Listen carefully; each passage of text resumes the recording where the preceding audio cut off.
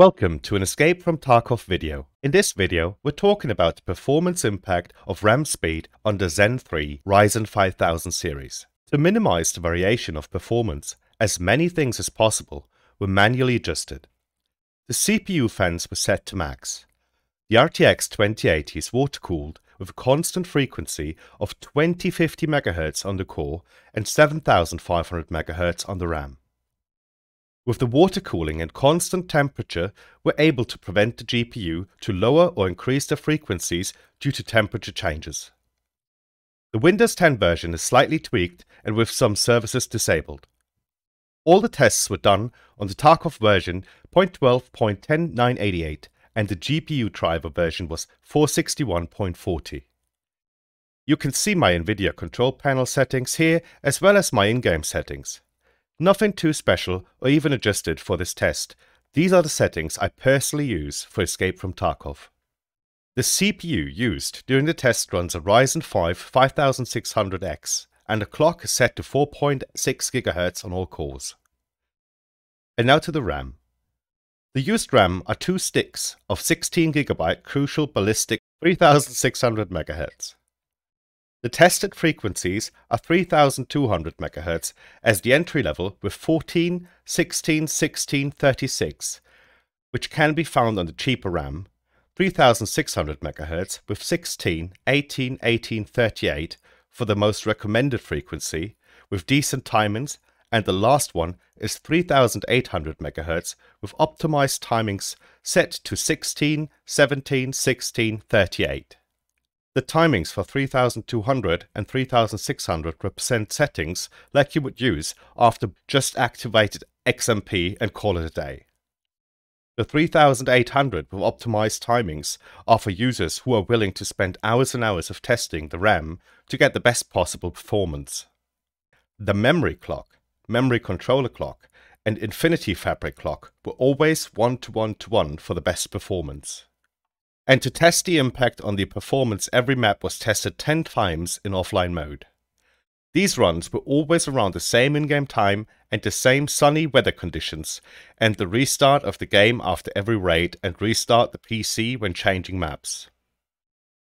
For every run, the FPS were benchmarked for a 30-second time frame with frame view. Every run started at the same starting point and running in the same direction for about 30 seconds to minimize any possible variation during these tests. Labs and factory are not included. We couldn't find an area that met the requirements, and for the final result, we used the average of the 10 runs for average FPS, minimum FPS and maximum FPS. Now we get into the results. But before we do that, one final note. The runs shown in the background were recorded after all the testing. Let's start with the first map, Woods.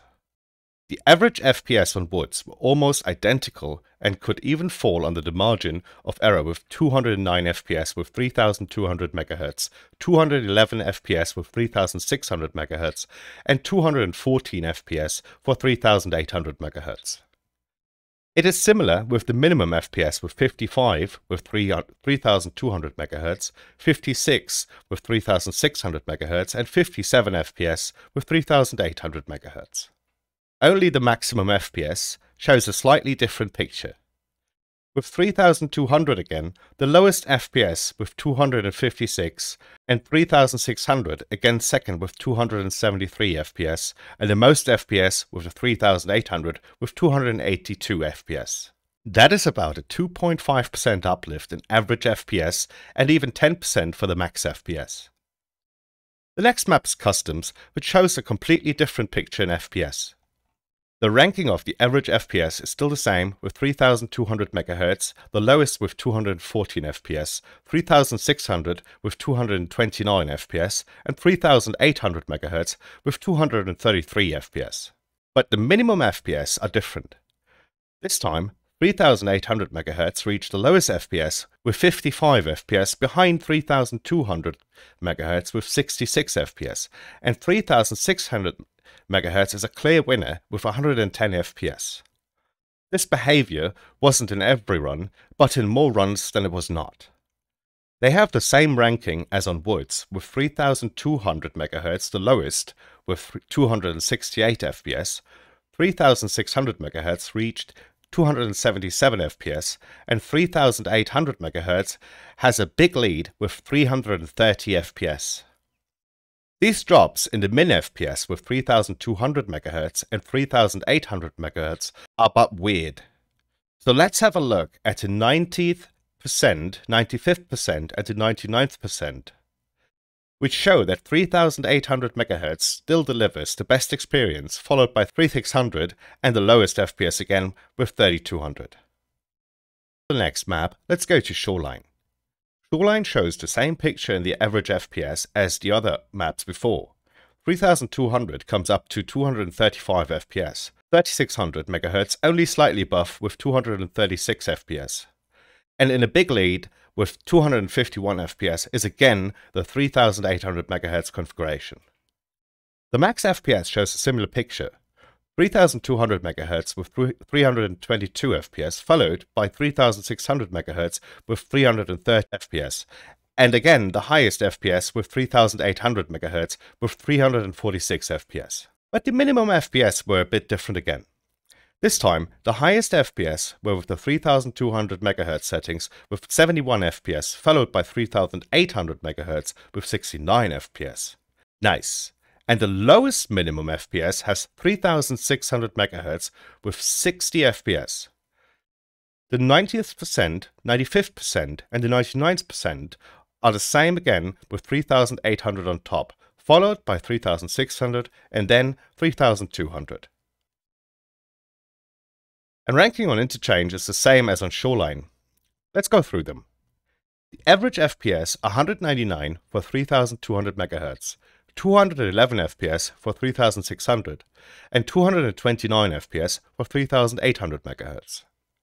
For the maximum FPS, it's again 3800 MHz on top with 280 FPS, followed by 3600 with 256 FPS, and 3200 with 235 FPS. And the minimum FPS were the same order as on Shoreline. 3200 MHz with 10% lead with 102 FPS in front of 3800 MHz with 92 FPS, while 3600 MHz reached only 89 FPS. The 90%, the 95% and the 99% are again in the usual order of 3800 on top, followed by 3600 and 3200 MHz. The next map is Reserve. Some of you might have realized that the map somehow ended up in the same order as they were introduced into the game. Let's begin with the 90th%, the 95th%, and the 99th%. It seems that Reserve runs best with the 3600 MHz configuration, even though it's only by a few FPS, but it's consistently better than 3800 and clearly better than 3200. The average FPS indicates the same with 205 FPS for 3600 MHz, 202 FPS with 3800, and 196 FPS with 3200 MHz. The minimum FPS are again mixed up with 55 FPS on 3200 MHz, and 3600 MHz reached 53 FPS.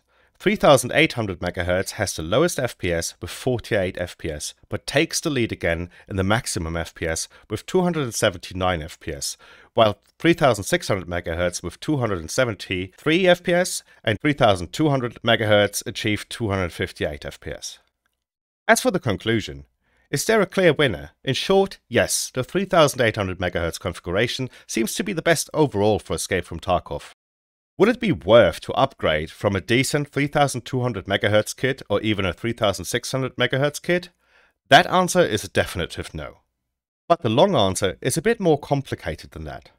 While the performance with the 3800 MHz kit was the best of the 90th percent, the 95th percent and the 99th percent, it also shows that the FPS was stable on every configuration and wouldn't affect the experiences in any way. And wouldn't justify to upgrade your memory unless you wanted to buy new RAM anyways, or you wanted to build a new PC.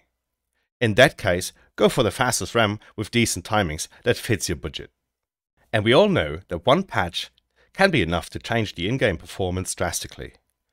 With that said, thank you very much for watching. I hope you enjoyed the video, and I'll see you next time.